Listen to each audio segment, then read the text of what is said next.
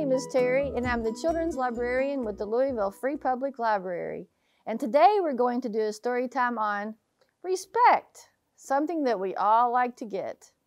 So first we're going to do our opening song. Are you ready? Grab a book, grab a book, grab a book, grab a book today. Take a look in the book. Take a look in the book, I say. Read a book, read a book, read a book, read a book, okay. And you'll find that your mind will happily drift away. So today I brought two friends with me who are going to help me explain what respect means. This is Poupette. Hello. And this is Elizabeth. Hello. So who would like to go first in talking about respect? Well, Poupette, would you mind if I go first? Oh, sure, go right ahead. Thank you. Well, respect is simply treating people the way you would like to be treated. Because we don't all think the same, or look the same, or eat the same foods, or dress the same. But the thing we have in common is we all feel the same. Oh, you are so right. We all want to be happy, and we all want people to be nice to us. Everyone laughs and cries and has all the same feelings, so it's important that we try to help each other be happier. Right. Well, I will always respect you. I will always respect you. And I will always respect you too. So the first book I'm going to read is a book called Goat's Coat. And it's written by a man named Tom Percival and illustrated and colored by a person named Christine Pym. Goat's Coat.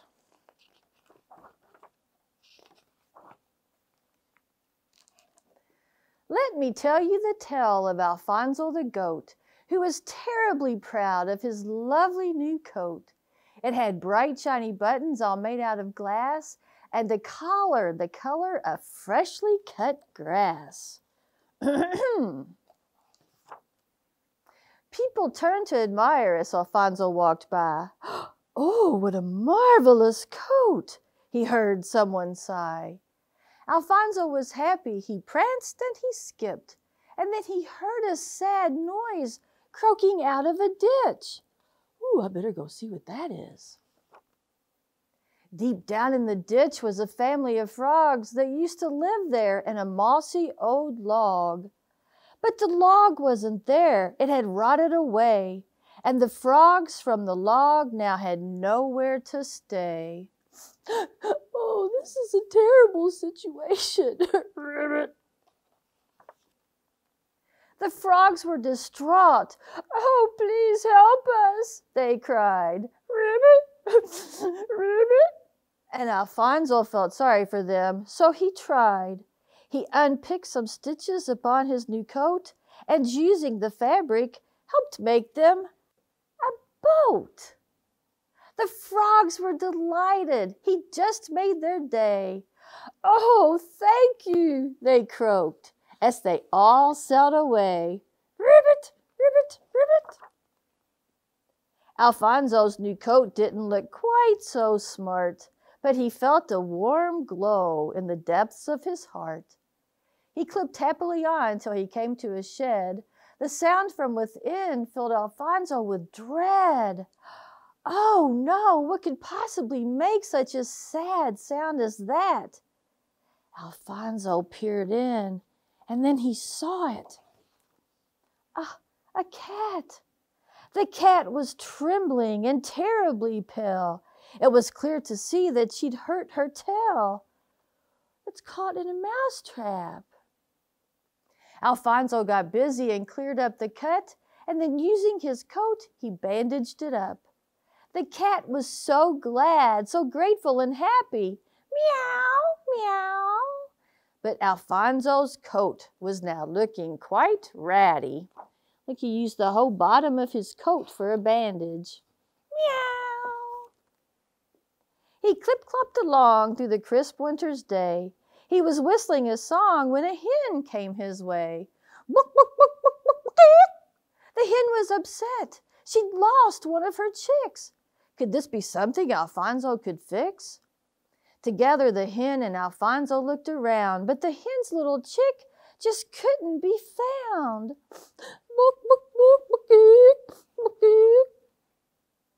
And then somewhere up high a voice cried, "Help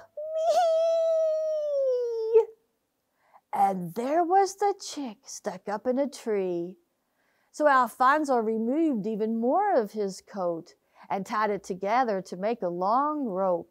He gritted his teeth, then climbed up like a rocket. He came down again with the chick in his pocket. Alfonso's new coat was now looking a mess. Still, what's done is done, and it was all for the best. As Alfonso walked on, there were more problems still, but he helped solve them all with his coat and his skill. Alfonso's new coat was now just a few threads, but he thought of the good deeds that he'd done instead. Ooh, the weather grew colder. Snow fell all around. Ooh, poor coatless Alfonso trudged back toward town. Brrr. The blizzard grew worse. It got colder and colder. Alfonso took shelter behind a large boulder. Alfonso was freezing, and night would soon fall, and so he curled up in a cold little ball. But then he heard voices ring out through the night. Someone was shining around a bright light. Here came the frogs, the cat, and the hen. He wasn't alone. He'd been found by his friends. And seeing them all made Alfonso feel better. And not only that, they had brought him a sweater. They had made it themselves from the things they could find, a gift to Alfonso for being so kind. And so our dear goat had made best friends forever, and he wore his new sweater, whatever the weather. The end. So, one of the ways we show respect to people is by saying please and thank you. So I'm going to show you how to say please and thank you in sign language. It's very simple. The way you say please is, and you just make circles, small circles on your chest. Can you do that? Please. And then thank you. Thank you. You just touch your chin. Thank you.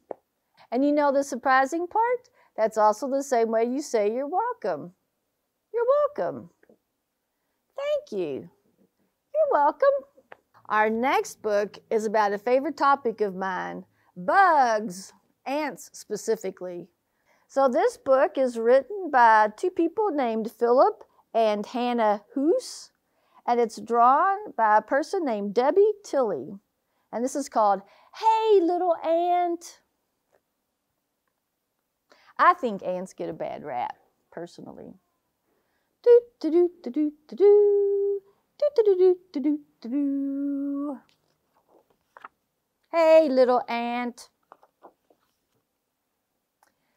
The kid says, "Hey little ant down in the crack, can you hear me? Can you talk back? See my shoe? Can you see that? Well, now it's gonna squish you flat."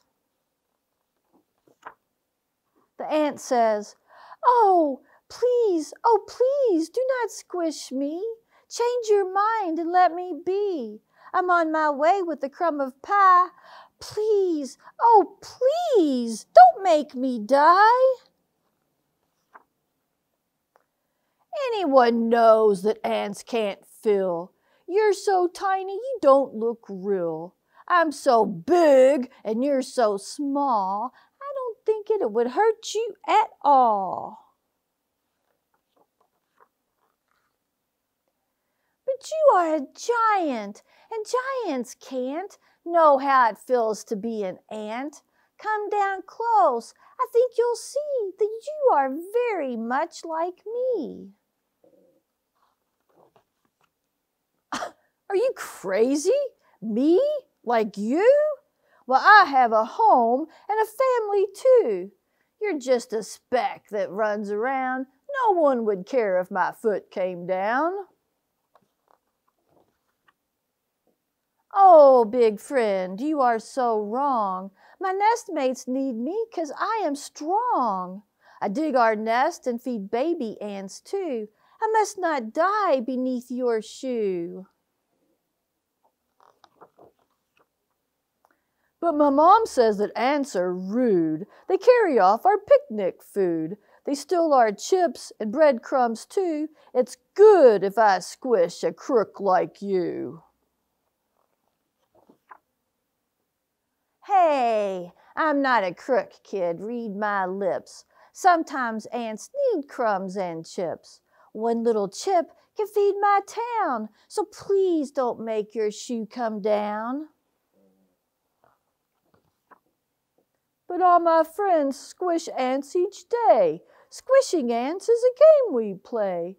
They're looking at me. They're listening too.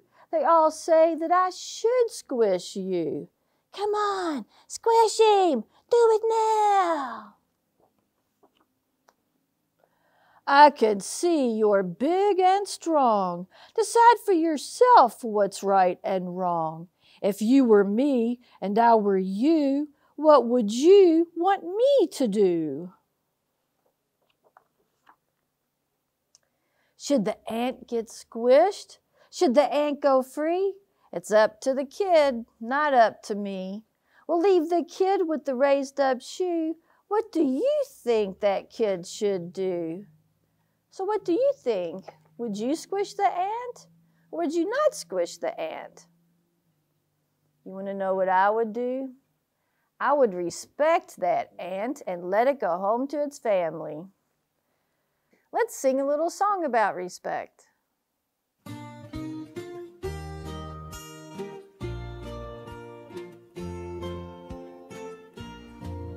Respect for you, respect for me. R-E-S-P-E-C-T. Respect is something we will show when we treat each other right. Respect's not just what kids should do. Grown-ups should respect kids too. Listening to each other and speaking with kind words. Respect for you, respect for me. R-E-S-P-E-C-T. Respect is something we will show when we treat each other right. So our last book that we're going to read is a book called Lovely, and it's written and illustrated by a person named Jess Hong. Lovely. What is lovely? Lovely is different. Can you see what's different about her? Notice her eyes, one is brown and one is blue. I have a dog like that actually, and she is a beautiful. So lovely is different. Lovely is black and white. Lovely is tall and short. You see the tall person has a tiny dog, and the not so tall person has a gigantic dog. Lovely, L-O-V-E-L-Y,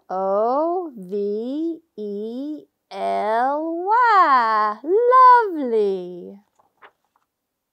Lovely is simple, and lovely is complex. Lovely is fluffy, and lovely is sleek. Lovely, L-O-V-E-L-Y,